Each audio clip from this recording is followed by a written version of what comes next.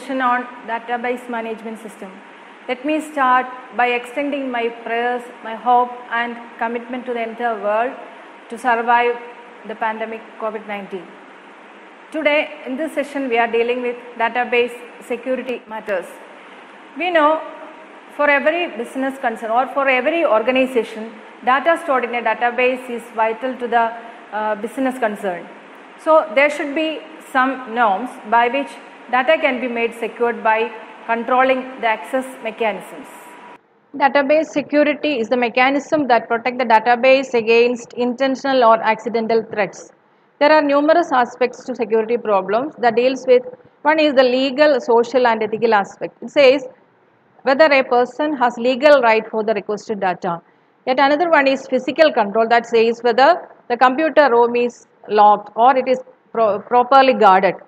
Another one is policy questions that says how the enterprise decide who should be allowed and which kind of access should be allowed. Another one is operational problem that says whether a password is used to protect the data and how often the password change is allowed and how the password is made secure. Again, the hardware controls deals with the storage protection keys and protected operation mode for the database premises. Again, the operating system support, as we know, there are various operating system security policies that can be used for database management system that says how the database management system itself can be protected by using these mechanisms. Now, the issues that are specific that concern to the database system itself, the DBMS provides certain internal policies, security policies that can be used for protecting the data. For database security issues, there are three main objectives to implement the policy. One is the secrecy or the confidentiality, and second one is the integrity, and third one is the availability. Secrecy or confidentiality that deals with protecting the database from unauthorized users. It ensures that information stored in the database is not disclosed to any unauthorized user. It ensures that users are allowed to do what they are trying to do. For example, if a student is not allowed to examine the other student's grade in the database, if an intentional seek for a student grade is performed, that should be protected. Integrity, it says protecting the database from authorized user. Even if a user is an authorized one, some kind of accidental modification to the database may violate the consistency of the database. So, the security policy should ensure that what user is trying to do is correct to the database consistency. For example, suppose a valid user is a student of the organization and it is allowed to examine his grade, but some protection should be made so that the student is not allowed to modify the grade. The third one is availability. It says an authorized user should not be denied for an access from the data for the data. That is, the database must not have unplanned downtime. That is, the database should not be unavailable for a longer time. To ensure this, we use the steps. First one is restrict the amount of storage space given to each user in the database. And again, backup the database at periodic intervals to ensure that a recovery is possible in case of a loss or damage of the data. Again, we can limit the number of concurrent sessions that is made on the database access. Again, we can rely on the operating system or underlying network security policies, but here in this session we focus on protecting the database by using access control mechanisms. There are two broad approaches to database security through the access control. One is discretionary access control and the second one is mandatory access control. Discretionary access control that deals with a certain kind of privileges that is assigned to the database objects. Here we are dealing with database objects, that is basically the tables or views of the database. Some other kinds are also possible, but here we deal with the tables and views. Again, the privileges assigned to the database object that says what access rights are given to these objects. It uses the mechanisms for giving or allowing the user such privileges. Typically, they are defined by authorities. The general syntax is, we can say, an authority name.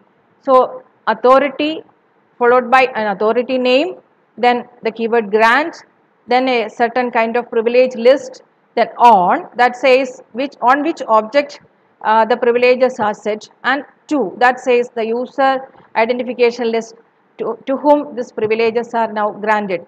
For example, we can write authority SA3 grant retrieve on S hash S name city delete on S to G's Mary and Fred.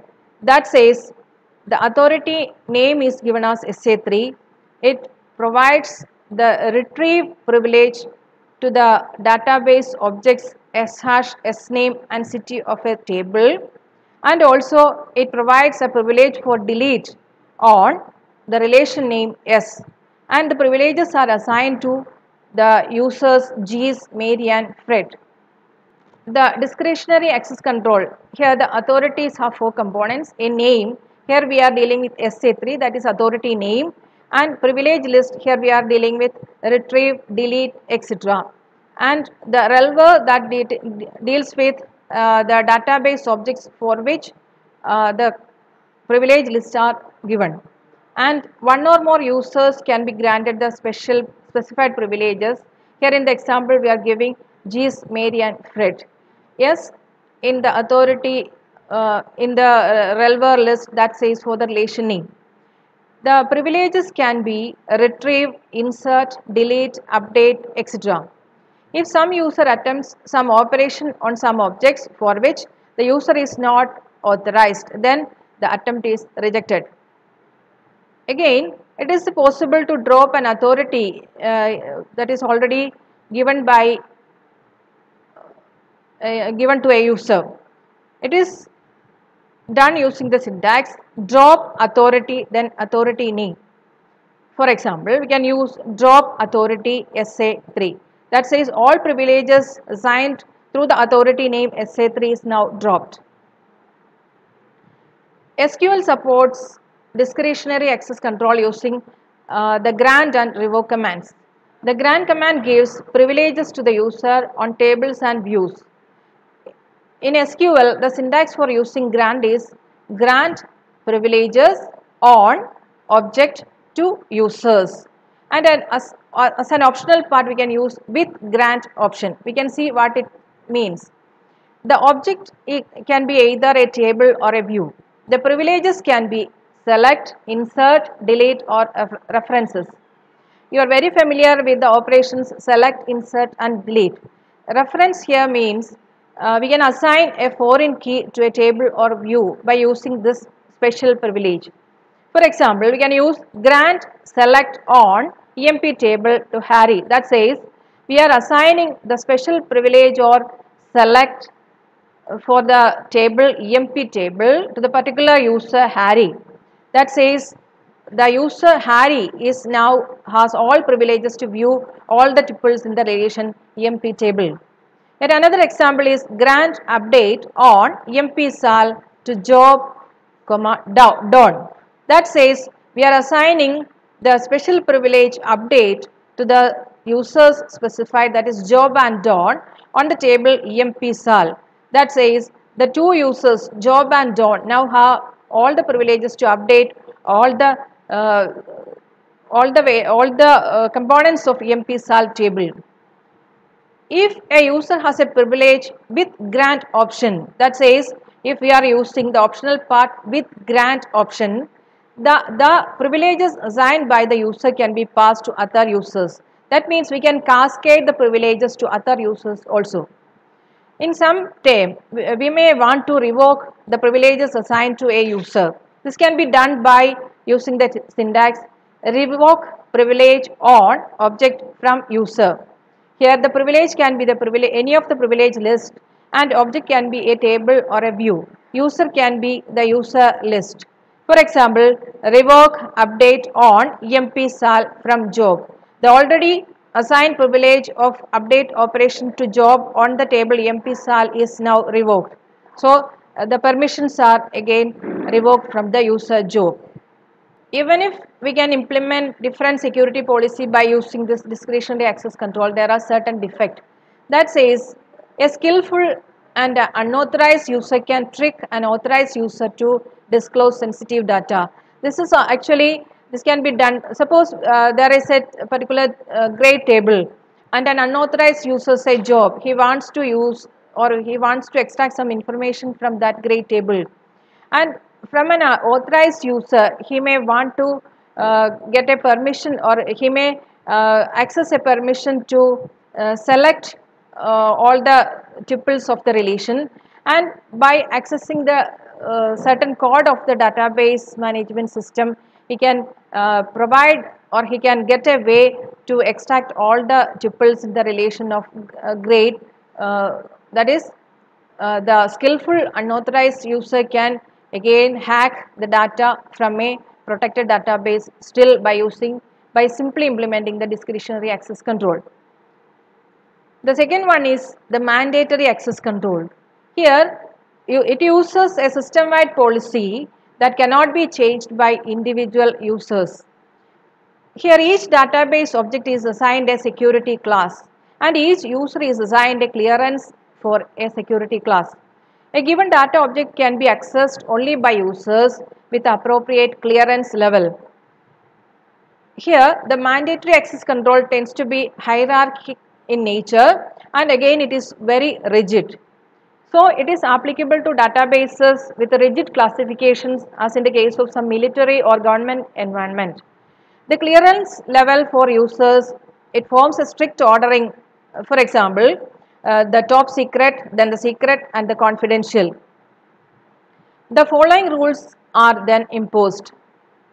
Given a user I can retrieve an object J only if the clearance level for I is greater than or equal to the classification level of J. This is the simple security property that is used by the mandatory access control. Another one is a star property that says a user I can update an object J only if the clearance level for I is equal to the classification level for the object J.